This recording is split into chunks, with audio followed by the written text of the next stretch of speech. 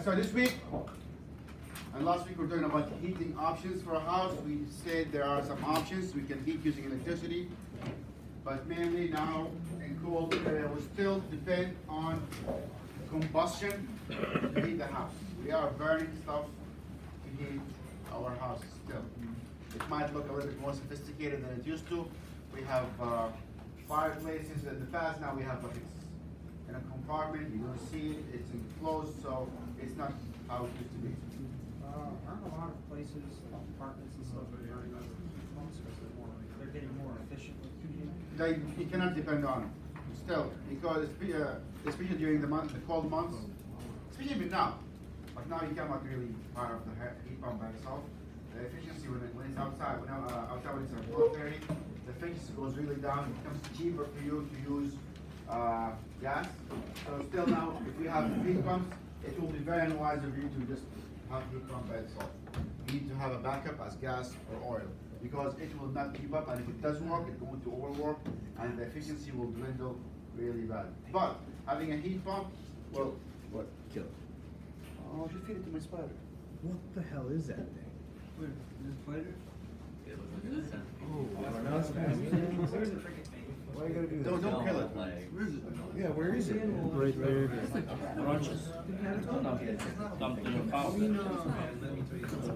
Silverfish? Don't kill him. That's like Yale.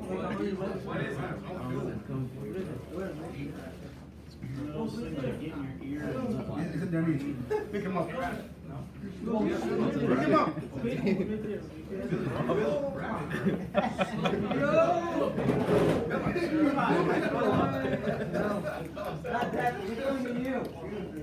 I'm trying to see what it is. What is it? It's about like an inch and a half long. Took it right. Yeah. I don't know. Well, that's a good way to kill it. Yeah, you just missed it. You missed it, man. You'll see. Oh, no, wait, is that going? Yeah. Okay, Oh, it is. so we're talking about heat pumps. I would say heat pumps are not really reliable. They are reliable, but at cold climate, they cannot keep up. If you ask Bill, he will tell you some apartments who actually put heat pumps. It will be efficient. Yes, it will heat, but your electricity bill will go really, really high. So you can live with heat pumps, but you need some kind of subsidy. At least for a month, like January and February, you need that. And even now, it's really, really cold. So we talked about burning fuel. We said we burn the fuel in the basement, but we have to transform that heat from the basement or the attic somewhere else. So we either use hot air, where we heat air in an air handling unit, run air through a radiator, then have it go all the way to where you want it to go.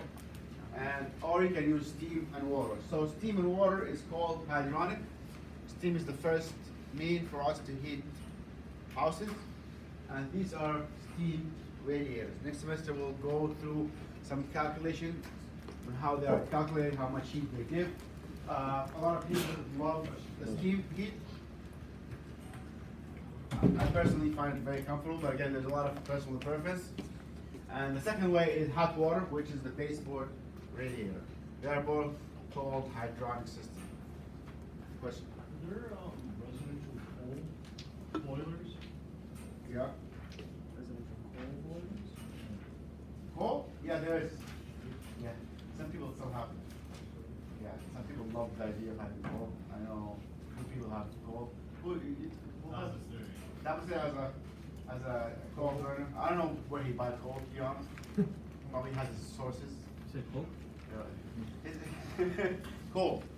Natural, they shovel coal and they put it there. So there's coal. There are some wood. There are some. I've seen this, people in Vermont. They have they chop a tree once a year. That's it for the entire house. That's what I do. Yeah. I burn one. Yeah, you could. You can if you have a very well insulated house and a lot of space. Wood will be fine. Again, in Vermont, it's really easy to do that, and I think it's kind of regularized. But what is the population of Vermont? Less than 500,000. Yeah, you can fit the entire Springfield in the entire state. So it's different population density. We cannot do this here. If everybody chops a tree by a few years, we'll be out. So Over there, I think you are out chopping one or two trees or that. That's a big tree. Huh? That's a pretty big tree if you're just cutting down a tree. Yeah.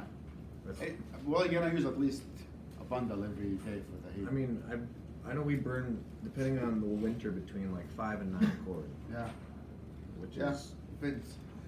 For the pellets, I think it's a bag, which is 5 pound bag. Every time you, for the entire house, right there, it's not bad. So, and there are companies will come and help each other, so you have to put it down. But anyways, so you can use many things to heat your house. Very different things, depending on how much, what's available. What can you do? So hydronic, it's quiet because steam flows by pressure. If you have good vents, probably you don't even hear much. Probably the beating you hear all the hissing. That's the air leaving the radiator. After that, you don't hear anything. Very, very, very quiet.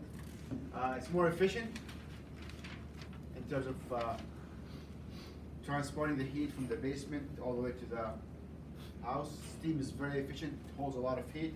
Water holds more heat than air, so it's more efficiency than just hot air, heating the air. We use mostly natural convection.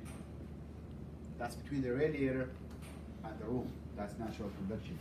From the boiler to the room, if you have pump and you pump in hot water, that's forced convection. What about steam? Steam is natural convection. There is no pump needed whatsoever, so it's natural. It can be a standalone system, which means it does not need a lot of electricity. A lot of steam boilers do not need electricity. They can run by themselves, but you're just using pressure. So that's an advantage, especially if you're living in rural areas where you'll be out of power for a long time. So you can just like fire the stove and have some heat. Disadvantages, there are some possible leakage. It happens a lot with hydronic. A pipe freezes, it breaks and it leaks. Where do usually the pipe freeze? Where do we put usually the radiators? huh?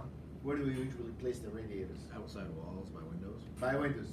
So if somebody crack the window open and they forgot the window let it open, go there with a fall on the radiator, it will freeze that section of the pipe and boom, it leaks. So possible leaks are really horrible. Last year, not 2 years ago, for the first time it got too cold in Louisiana to the point of freezing, and none of the houses that have any kind of heating system. It was usually very hot, so a lot of houses had frozen pipes. They didn't know to run their water, trickle their Nobody water. is trained in that. They never thought about it. Nobody. Good ideas. I There's do many- it now, there are many- my house. is There are just many a things you can do. just a trickle. Have the water moving, clean the pipes, put some lacquer in it. Yeah. I'd say like another disadvantage would be that you can't couple it with an AC system. Yeah, that's another advantage.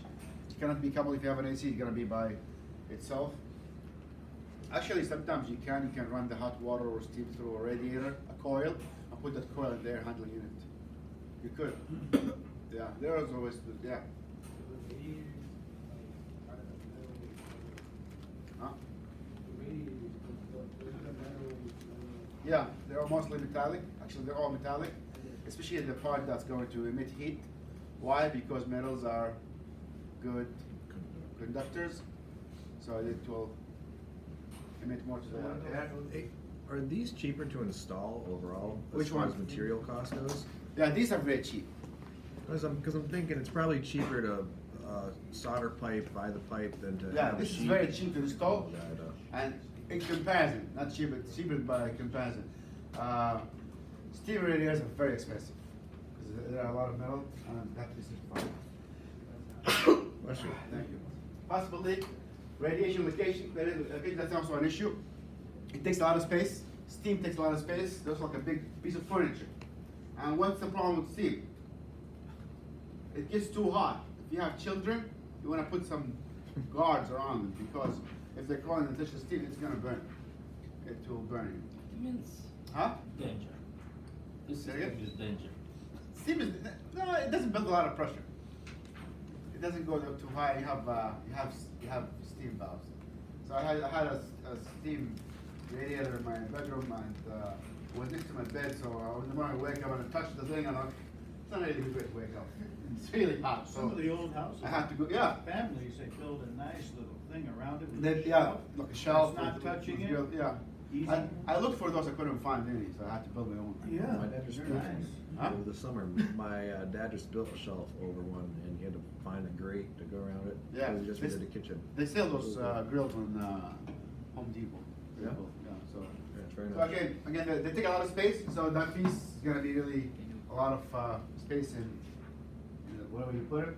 And also, it's too much heat, so you wanna be careful what kind of furniture you put around it.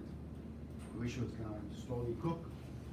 For the radiators, wherever you put the radiator, you cannot put furniture, right? Otherwise, what's the point? So if you have a lot of heat that needs to be emitted, you need a big long radiator. Some living room, you see the radiator go all around the wall. So that's a little bit annoying. You have to put the furniture apart from it. It's not really like good. So now they do a double-decker radiators with 2 pipes in it to give more heat. They have bigger ones to give more heat because nobody wants all around the wall radiators. And if you put a couch there, then the heat is not going to circulate as well into furniture or a closet or a shelf or something. So the kitchen can be an issue. Also the possible freeze. If one day you have a cold spell, the house is not well insulated, it will freeze. And what if you freeze your radiant floor? That is a disaster. That is a disaster. It did happen to one of the students actually, while he was in class. His radiant floor heating froze and it leaked and broke, so they ended up just installing electrical radiators. What you would have to just get a whole new floor, no? Well, yeah, it's gonna. There's a process. You dry the floor, you go in and try to fix it, etc. It takes. They have machines now that pump hot air through the walls to dry it out. He must have had water in it. Yeah, it was running. But I mean, you can do like oil now and all kinds of Like all, mediums. yeah, they do a lot of things. Antifreeze. Yeah, Or antifreeze. so it does antifreeze. Yeah, that was very autistic. And again, it's always people who do quick fix that will take care of it later, and later never happens. You know, like when your boilers have a small leak and you put some paste on it, yeah, I'll deal with it next season. And next season you forget about it, and eventually it will leak and crack in a really bad time. Good luck finding somebody now to do any kind of service call. Because Yeah. it got really cold. Bills Everybody's the so same. busy now. Everybody has like at least 4 or 5 service calls, and that's good for business. We like that. May winter last forever. It's good for us. If you work in the wall delivery, you have a good business. If you have your license now, you can get a job tomorrow. Your very last license. So it's job security is going to be forever. Again, the climate is getting more extreme, more cold, more hot. So you're going to be doing a lot of installs, a lot of repairs, etc. So it's good for us. In the right field. Good for economy. Huh? Good for That's for economy. economy, yeah. Let it be. If you want to live in very cold places, let it be. We're paying for it. Okay.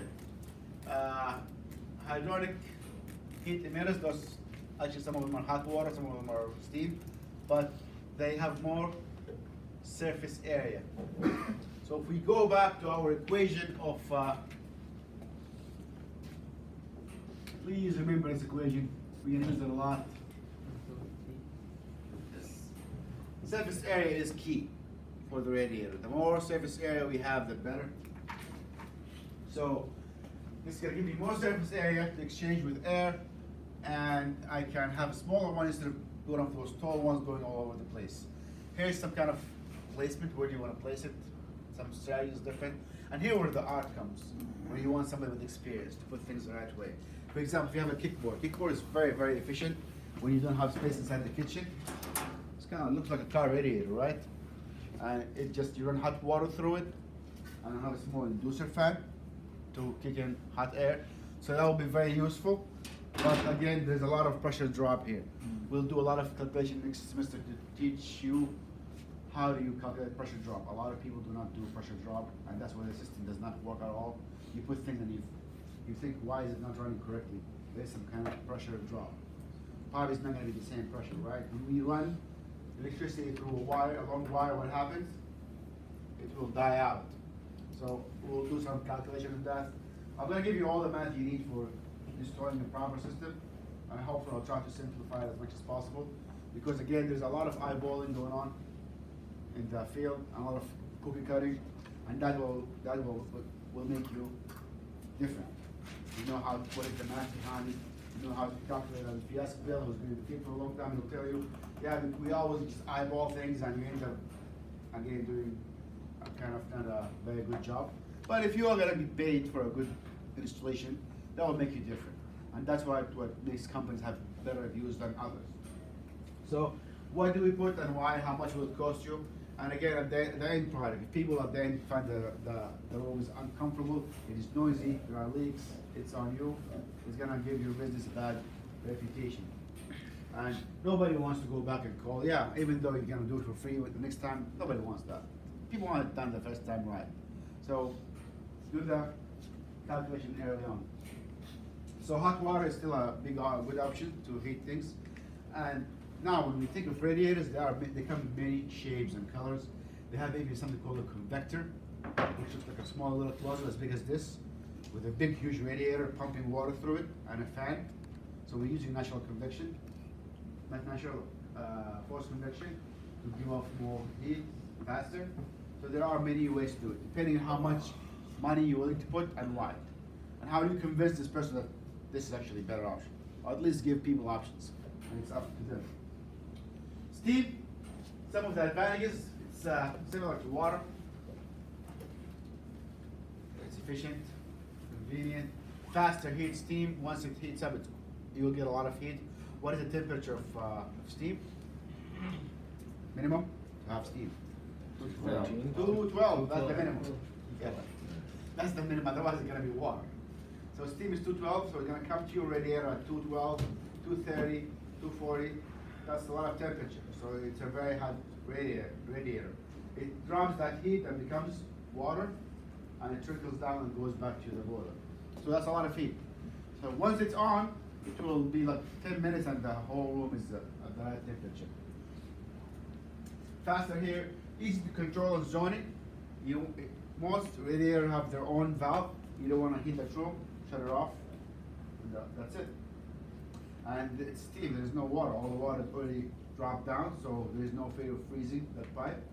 You can just leave it as is. So that's really an advantage. Again, for the steam, also you want, some people have the mistake of that valve, they open it halfway. I want a little heat, though, it doesn't work straight. Either completely open or completely closed. Disadvantage, again, leaks, because we're building a lot of pressure, a lot of heat compared to water. Things tend to wear out and leak a little bit. Sometimes it also leaks from the vent. Rust is a big issue. Every couple of months you might want to flush the system. A lot of oxidation happens because we have a lot of heat. And also calcium buildup happens because of the salts in the water, and we have a lot of temperature. So you need to flush the system periodically. It's kind of like a power plant, you have to do a blowdown. But for here, it's not going to be as much, at least once a season. And you'll see the water comes out really dirty, all the dust and rust, and it will accumulate. So it causes rust.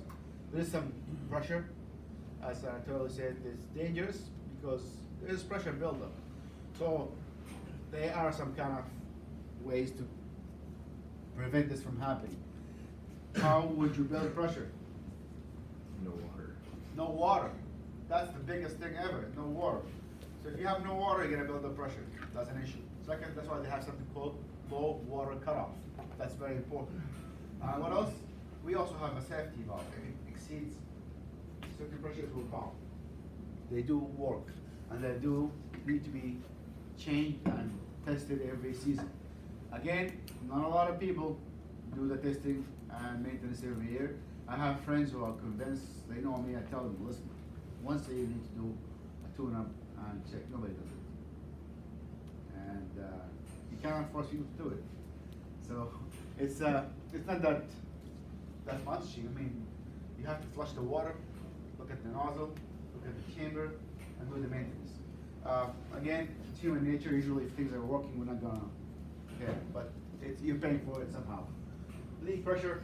The large mattress radiator, they call it the mattress radiator because it looks like a mattress and has sections. They're very large, so sometimes they take a lot of space, depending on how much heat you want to put in. And they're really hard to fit in a bathroom or a kitchen. So if you have a small bathroom, this is really like a lot of space. So there is something also called, okay, I can show it here. the Hartford loop. So this is an example of a small steam system, and this is also a one pipe system, meaning the steam goes into the radiator and comes back in water in the same pipe. It's pretty cool. So the pipe has water and steam in the same time. It comes all the way to the system, it accumulates here, and we have this Hartford loop. The Hartford loop is just a prevention method to make sure that the boiler has water at this level. Why is it called Hartford loop? It's based off Something of was the created in insurance, Hartford. Yeah. What also is in Hartford? insurance companies. Yeah. Hartford is the insurance capital of the world. All the insurance companies in there. So the Hartford loop was invented by a lawyer, actually. An engineer, an HVAC technician. He was sick of filing insurance claims for boilers. So he did some investigation. He found out that most boilers break and explode because of low water. And the low water happens not because of the makeup water, it's because sometimes there's a blowdown steam, a build-up steam, and the water gets pushed out into the system. So in this way, with this loop, kind of like a siphon, same thing that you have in your toilet, it always has water in it. Why? Because there's a loop. So he said, if we put that loop in there, we'll guarantee that the water will come back at the same level using the siphon and vacuum. So that was his idea, and it became the Hartford, it became standards now in every boiler. It's like a sideways S-trap. Yeah. You put a patent on that? Yeah, Wow, you got rich then. it is. He's a lawyer. He's a lawyer, so it did. It is named the Hartford loop, and it's it saved the industry a lot of money. And again, didn't come from an engineer or from a technician. Somebody said, okay, why is it running out of water? Why do I keep doing this? And this is what happened. So this is called the Hartford loop, and basically just to maintain the amount of water in the boiler in case of a blowdown or build-up pressure. You get the water pushed out, it didn't come back. Okay, so this is the one pipe system, and this is the two pipe system. Why do you think we have one pipe and two pipe if the one pipe is doing the job? The one pipe is better because again it's less piping. Dual piping, and one pipe is better than having two. Two pipes has advantages because we can have radiators in series, and also it reduces the issue of water hammering because the water does not need steam. So with this system, the water and steam are in the same pipe. Can you visualize that? Yeah. So So all the return is water. yeah, but it's all in the same place. So the water comes here, and steam is here. But they're close in heat, so that doesn't get the hammer, right? That's one thing, and also the pitch is very important, and the flow is very important, and the speed. So many things are important. So you don't want to have over. If you have too much water, you're gonna get the knocking and the hammering. And what happens with one pipe is if this orifice gets some kind of buildup, you'll get some hammering and knocking, and it's very annoying and scary. And so you need to maintain that orifice very well. And both of them require air vents.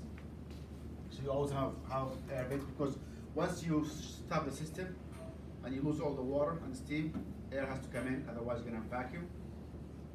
If you have vacuum, that's a problem. So you don't have vacuum, so you're gonna have an air vent to suck air in. So when you have air and trying to pump steam, steam is heavier than air or lighter. What do you think? It's a lot heavier. Huh? It's heavier than air. No, it's lighter. It is? It's gonna go up and push the air out. And it has more power and energy in it, so they're gonna push the air out, it's gonna come out. And sometimes the air vents get stuck, that's why when you have issues, and if the system is airbound, if you can't get rid of the air, what will happen? You may get steam. Steam There's some traps on sparks. both? Huh? Are there steam traps on both? Steam trap, usually you find those in two-pipe system, and you don't find steam trap a lot in a residential, mostly for power plants. Okay. Wood stove. Those are available. They're convenient depending on the space that you have. I would love to have one in my house. It's very nice. I mean, the feeling of having burning wood for fire is really nice. Mm. It smells good too. Yeah, it looks nice. Looks very old fashioned. Quaint.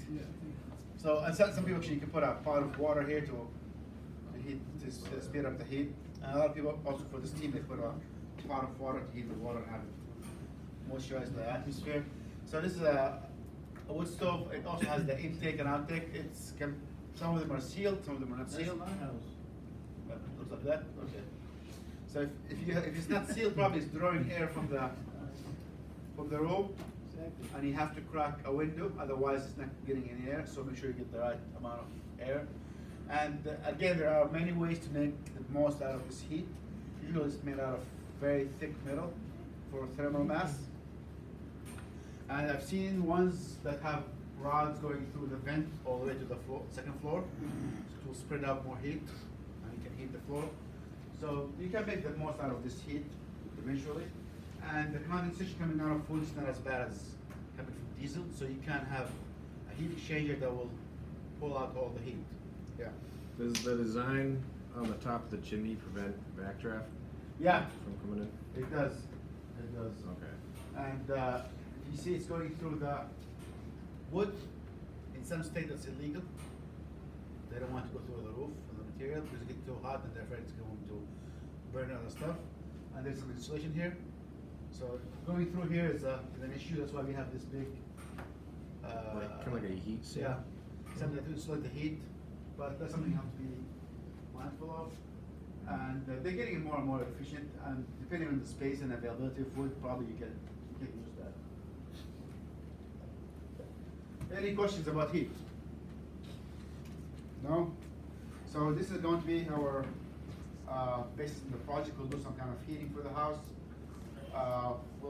We have 4 weeks to finish it. We'll start Friday. We'll do some calculation for the stuff.